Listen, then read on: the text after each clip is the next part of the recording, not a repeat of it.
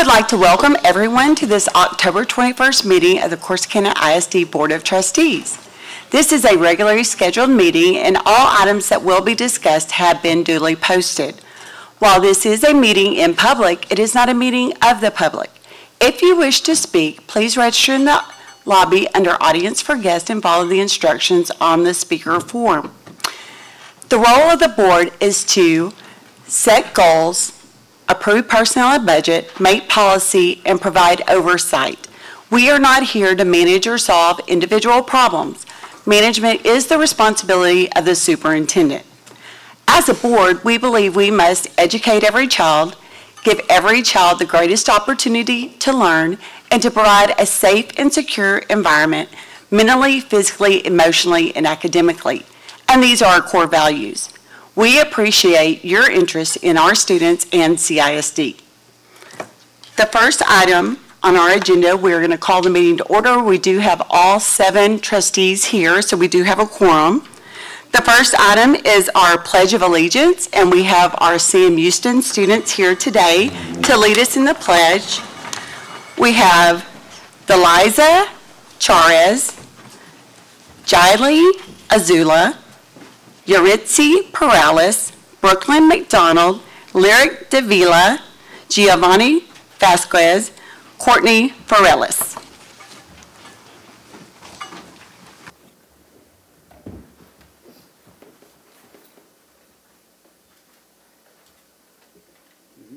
Allegiance to the flag of the United States of America and to the republic for which it stands, one nation, under God, indivisible, with liberty and justice for all.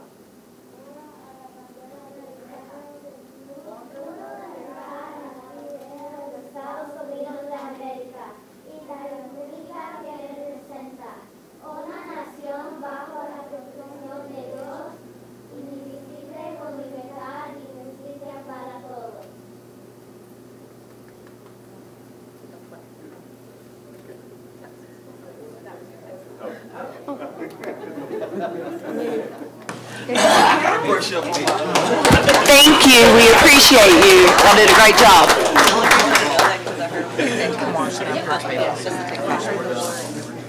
All right, next is our invocation, and Board Trustee Kumar Chambers is going to lead us in that.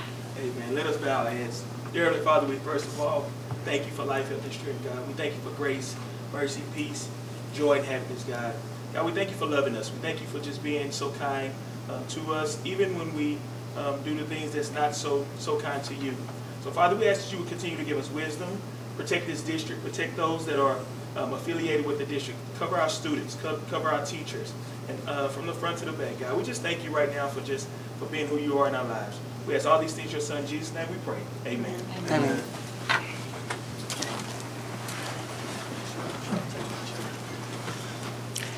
Do we have any audience for guests? No audience for guests. Next on the agenda, we have our discussion and action items. First is to establish instructional material textbook committee. Good evening, Ms. Howell, Ms. Ronan, distinguished members of the board. I'm going to...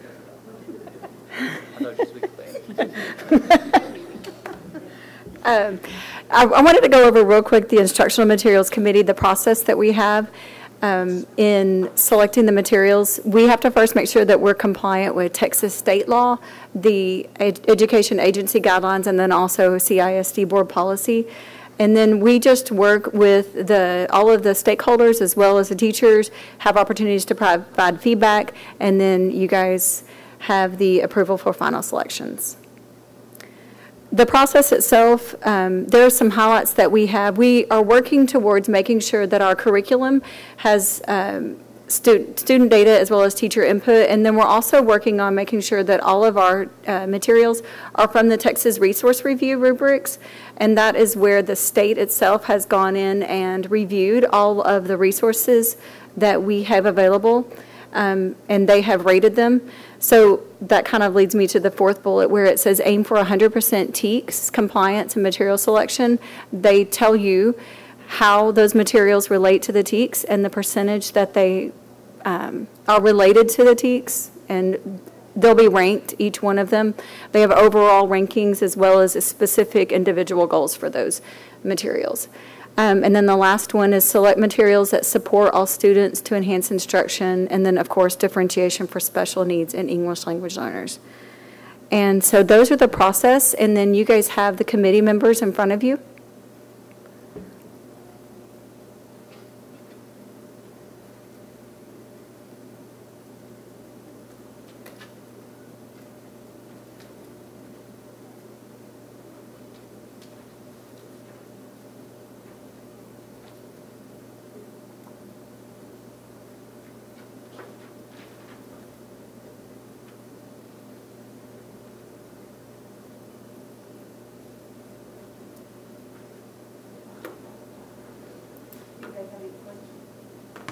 Does anybody have any questions about the Instructional Material Committee?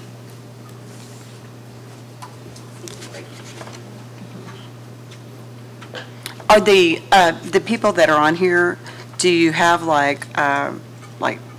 do they apply to be a part of the committee, or how is the committee, I guess, selected? So we tried to select those members that are veteran teachers. They're also not only veteran teachers, but veteran teachers with several years of experience in their grade level, so that they have some content and grade level knowledge, and then also based upon the recommendations of their administrators. Okay. All right. Have any of these teachers been on this committee, previous committees?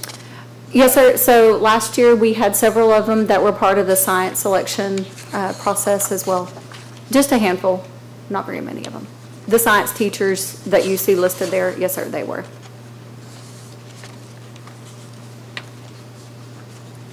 All right. Anybody else have any questions? Okay. Thank you. Okay. All right, and then the next up, I have the GT handbook. Specifically, the definition of gifted and talented, according to the TEA, is a gifted and talented student exhibits high performance capability in intellectual, creative, and artistic areas, and possesses an unusual capacity for leadership and excels in a specific academic field. Corsicana ISD defines a GT student as those who perform at a remarkably high level compared to their peers. The goals of CISD's Gifted and Talented program are that includes identify students in K through 12 in need of gifted services, develop self-directed learners and enhance complex thinking skills, as well as provide differentiated instructional strategies tailored to meet the needs of gifted students. And we also, previously, we've had a universal screening that's been in K and 4th grade. And we have, based upon the recommendation of the Gifted and Talented coordinator, as well as the Gifted and Talented, the schools around us that have the Gifted and Talented programs, they also use the criteria of universal screening at the 1st grade level. And so just based upon a lot of feedback, we've moved the universal screening to 1st grade. And that's been really the major change that's happened to the GT handbook this year.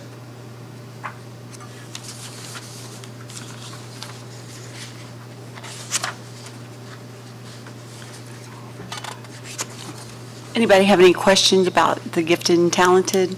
Yeah, so I know that we do K through, you said we do K through 12, but what happens in 7th, 8th, 9th, 10th, 11th, and 12th? There's not really. So 7th and 8th grade this year, we are just starting this program, and it's not, we're offering it up first to students, but it's a STEM program.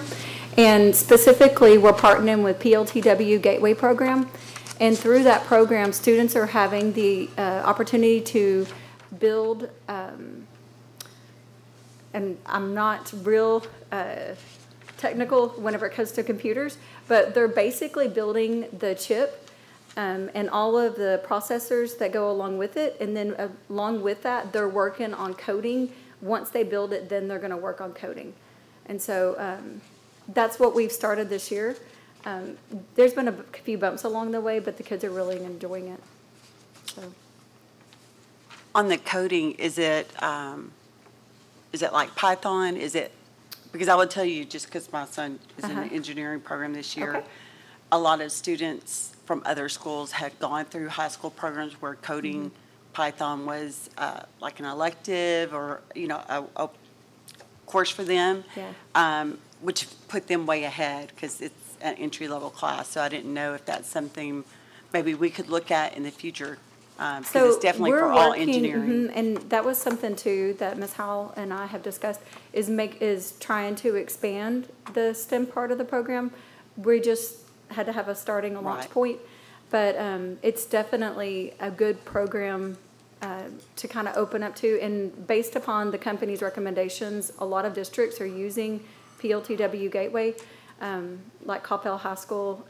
I can't off the top of my head name a few others, but they've seen a lot of success, and they don't just have this one specific one. They have several other ones that can be offered through 6th through 8th grade, and then work to expand those to the high school. So that's the hope. Okay. Any other questions? All right, thank you. Okay, thank you. All right, next we have a maintenance update. This should be so good. Ma'am?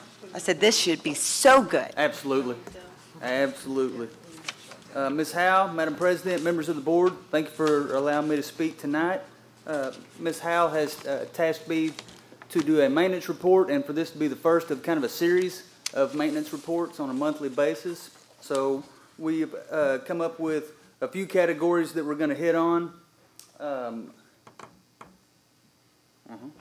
And then future topics in this presentation will be based off what's going on in the district that month, probably some good and bad, and suggestions from you and other staff members and community members as well, as to be as transparent as we can over where we sit with our current facilities in the district.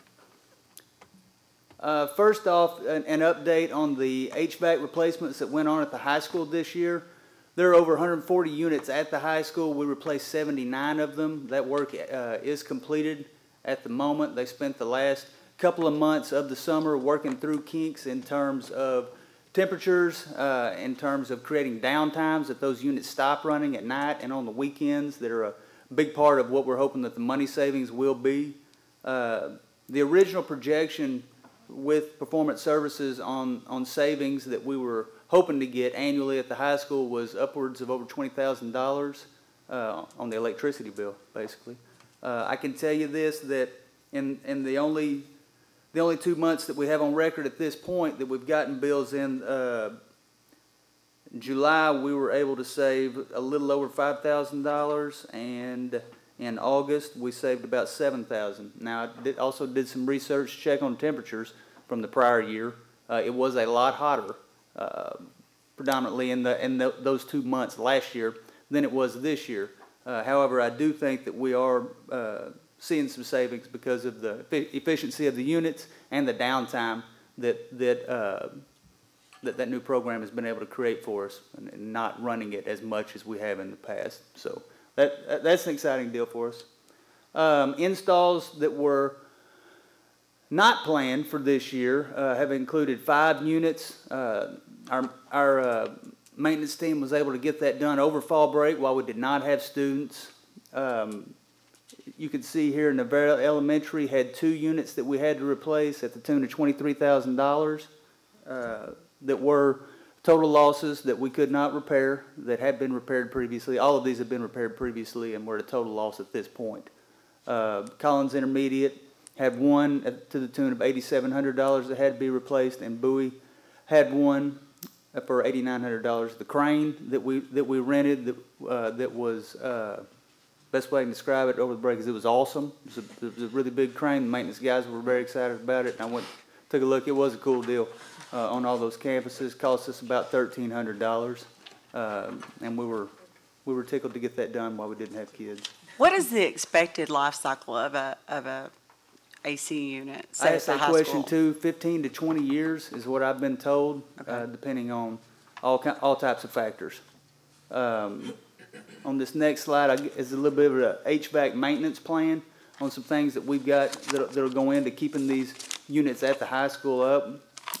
Staff specifically dedicated to the units We got a 2-man team right now that does nothing but replace air conditioner units throughout the district on a daily basis. Now, in the event that there's something major going on that requires the attention of all the guys, or repairs, whatever the case may be, they do get pulled on occasion, but they stay with that majority of the time.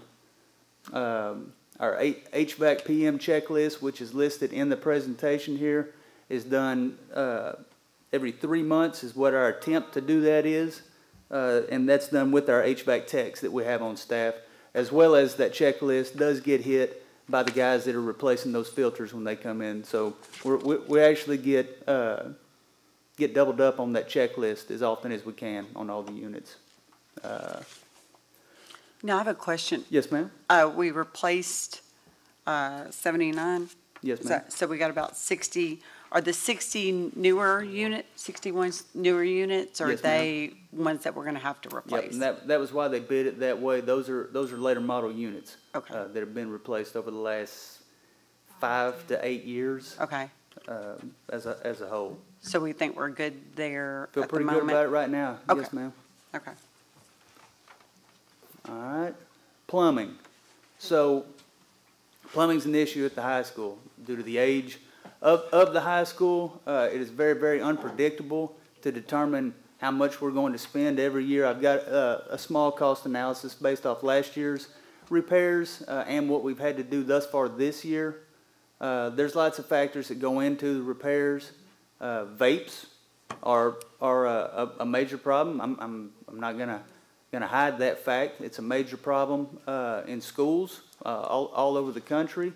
So they're flushing the vapes? Yes, Is ma'am. that- Yes, ma'am. Which is twofold. It's a problem because they have vapes on campus. Right. The fact that they get flushed as often as they do tells me our principals are doing a good job of being active, and those need to be discarded quickly.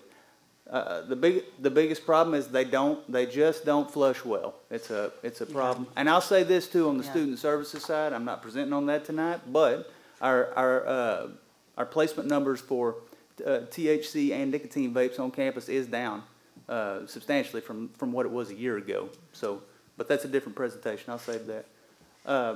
But there are some major problems when those get flushed down the toilets that they do deal with often. Vandalism, that's a vague term. Some of it's vandalism. It's just so easy to vandalize at the moment because of the age of all the toiletries in the restrooms.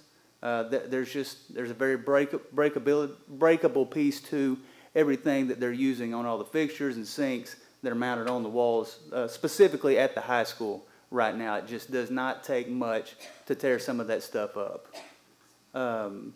You can see the cost. We spent about $5,500 last year just on parts, on repairs and plumbing, and we have spent $2,500 thus far this year. Like I said, it's not a very predictable deal. Mr. Doring, Mr. Doring, yeah, would you mind taking this up to the board? Absolutely. You just pass it off and sit back down. We bet. love each other around here. Yeah, don't. That's a section of pipe that we took out. Did you clean it first? Did No? not. No? Sorry. Okay. Sorry, All right. I wanted you to get the Hey, real, we're the building real our immune experience. system. You I'm bet. good with that. Absolutely. Yeah, That came I'm out not right scared off of the, it. beside a classroom by the, Oh my off gosh, the breezeway it's at the high school. It's been in my office. It didn't Right smell. around the beginning of school. That's a water pipe from the high school. Okay. No, it's not. It's not the sewer pipe. It's not. Oh, okay, I'm good with that then. I really wish it was. It's not, Yeah, it's yeah. not pretty. That'd be really fun to see. It's not. I would think it'd be bigger. That's a problem in terms of repairs. Yeah. And having to repair those things that have got some ancient to them. It's also a problem that our student body has water running through the lines Yeah. from pipes that old on campus.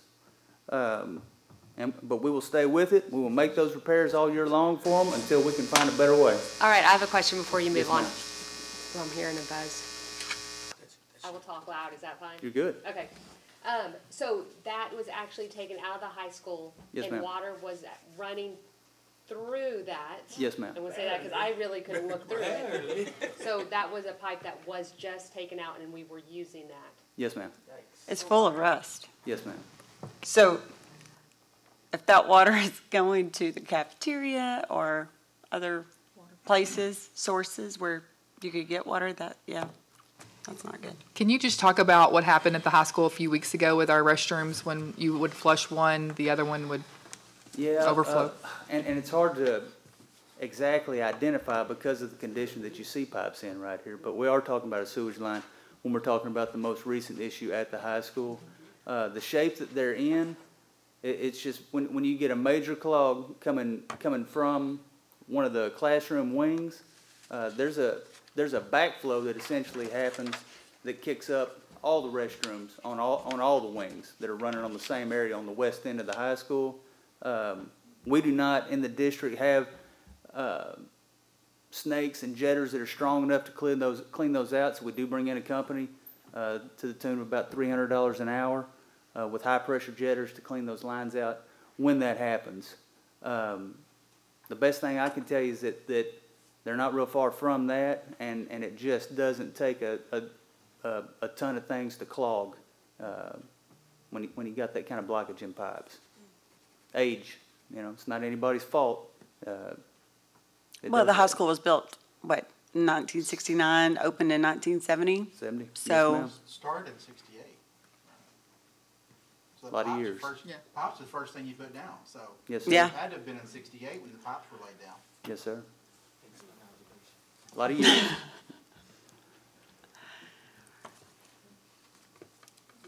All right, we'll talk about paint for just a second, as paint is a maintenance plan when you're dealing with things that have age on them. We're limited a little bit on the amount of painting that we can do with current staffing. We put together some numbers on some possibilities on what we could do to really make a difference and to do it district-wide. I mean, we could come up with a high school project on paint, but there's nothing equitable about that. If we were to add or figure out a way to create a two-man painting team, we could hit 30 classrooms a year and do the exterior of 2 campuses in the summertime. We feel like we could take that on and it'd be realistic. That is a plan, regardless of how we move forward with fixing a lot of these older things in the district. That we're either going to look at additional staffing after this year as a possibility, and maybe reallocating some of the current staffing to have a two-man painting team that paints year-round. That would include doing 3 rooms on all the elementaries, that's classrooms, 5 rooms at CHS and CMS, and then striping parking lots and power washing things as needed to keep them as up-to-date as possible. That's just kind of a quick overview on some big things at our biggest campus on this first presentation. If anybody does come up with major things that you want to talk about or hear about on the next presentation, please email me or Ms. Howe and let me know, and I'll have as much information as possible ready for you when we get there. Any questions? Didn't we start school earlier this year? Maybe a day or 2. Maybe a couple of days. I can't remember the previous year 2 days. off the top of my head. 2 days, I want to say. Kids are in school a little. I believe so. we normally start on the 12th, somewhere in there. Well, I'm just trying to, if we save $7,000 in August and kids are here, Oh, I see what you're saying. kids are here, we had kids Right. 4 days in the school in August. Yeah. That means. Well, if we're going to do that, we probably might need to look at when teachers reported if we were going to do that, because it would have been running during that same time frame when they started coming back. But when you add all the Without bodies sleeping. in the building, that's just gonna, No, you're right. You're right. that's just not much more heat. Did Yes, they sir. have the units fully functional July, and or weren't they still working on them? They were running. So, they were tweaking right. for several Yeah. weeks. Yes, ma'am. So they weren't But they're 100% like they are now. This next month will be the first full month of Right. fully functional. Yes, ma'am. Right, okay. Any other questions? It wasn't a toilet pipe, it's the water pipe. It was still gross. I know. I'm sanitizing it. That's a good word. Oh, my goodness. All right, thank you, Mr. All right, Boyer. thank you. All right, next item is the consent agenda. I move we accept the consent agenda. Second. We have a motion and a second to approve the consent agenda. All in favor? Aye. Any opposed? All right. Now we're going to move into closed session as permitted by Texas Governance Code Section 551.01.